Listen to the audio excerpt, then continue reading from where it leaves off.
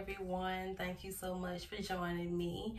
If you have not watched any of my videos, my name is Sharanda. I am a vessel for God. God called me here on YouTube for this ministry, so I'm just showing up here being obedient.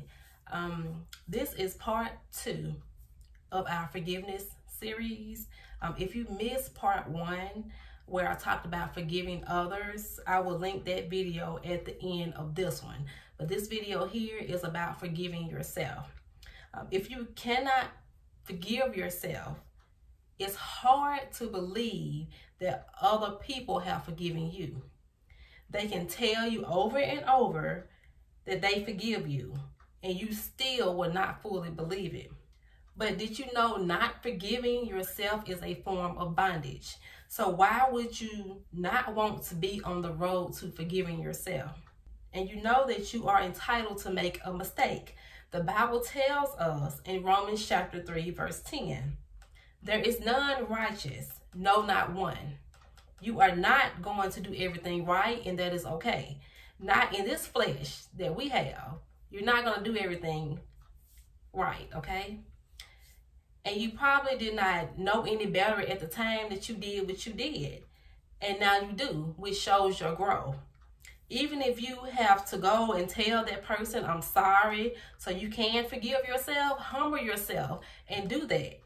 Like, what is going to set you free? That is the ultimate goal. Do you want this burden on you for the rest of your life? Like, ask yourself that question, because like something has to give. It doesn't matter how bad it was. Forgive yourself. Some people can't stand themselves, and that may be you watching now, because of what you have done. They cannot let it go.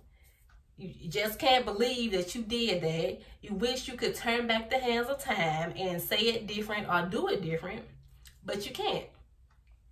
We can't control time, but we can control what is attaching itself to us. Unforgiveness is attaching itself to you. You have the power within yourself to detach from the unforgiveness. Also, the person may have forgiven you, but you keep beating yourself up about that. You just can't seem to wrap your head around the fact that you took it there, and maybe to the extreme, right? So, but God forgives you, so you need to forgive yourself. Sometimes we say things that we should not have said. Sometimes we do things that we should not have done. You think this is going to be the only time that you say something or do something? You are human. Allow yourself to be human. There is no perfection in you, and it never will be. Like, we strive for it, but we will never reach it.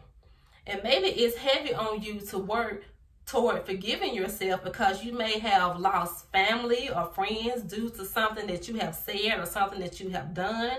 And now you have to work on getting back in good graces with them, because you feel like you have messed up just that bad. But rekindling a family or a friend relationship starts with you asking God to forgive you first. In Romans chapter 3, verse 23, for all have sinned and fallen short of the glory of God.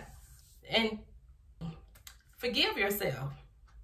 Thirdly, reach out to the family or the friend or whoever it is and tell them that you are sorry and really truly mean it. I mean, that's all that you can basically do.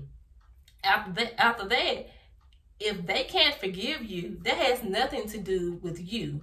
You have made your peace with God and yourself, and you tried to make peace with them, but they did not accept it, and that is okay. So stay away from them after that. It's nothing else that you can do. You don't need a reminder of what you have done. You are trying to heal past that. They have their own issues that they have to deal with, but you work on you to be a better you. And I applaud you for joining me on these forgiveness series, because that means that if you clicked on it, you have maybe some issues or something, you know, dealing with forgiveness. So I commend you for wanting to be a better you. I applaud you for that. But you can't control how someone chooses to accept your apology or not. Life is too short And if they want to wallow in bitterness toward you, then so be it. Pray that God works on them concerning their forgiveness struggles. You will still think about it because you are a human, but what drops the weight of that is that God forgave you first. Paul said in 1 Timothy chapter 1, verse 15, Christ Jesus came into the world to save sinners, of whom I am the worst. And Paul was a teacher of the word of God. You're not exempt from doing something wrong. Wrong was being done since the beginning of time. And as long as time is still existing, wrong will be done by all of us at some point. But Paul had a hard time forgiving himself. In 1 Corinthians chapter 15, verse 9, for I am the least of the apostles, and do not even deserve to be called an apostle, because I persecuted the church of God. He was an apostle and felt this way. You may or may not even be a Christian and you still feel this way. It's our human flesh that causes us to do that. So what you said or did can't be no worse than that. He was our example, and God still called him to do his work. But walking around not forgiving yourself is a heavy burden that we should not be doing. But again, we do it because we are human. It comes with it. It comes with the territory, okay? But in Galatians chapter 5, verse 1, it is for freedom that Christ has set us free. Stand firm then, and do not let yourselves be burdened again by a yoke of slavery. Slavery is bondage.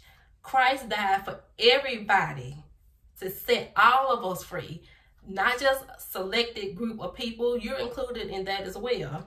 In John chapter 8, verse 36, so if the Son sets you free, you will be free indeed. That's God's grace. If you have been set free, why stay in bondage? There is some good in this process of you not forgiving yourself. There is always good in the bad. And I did a video about that. I'll link that below for you all to watch that, or I'll link it below. But the good is that now you see that it is possible to forgive yourself with first knowing that God forgave you first. So tell me, are you struggling with forgiving yourself for something? And has this message helped you in any kind of way? Let me know in the comments.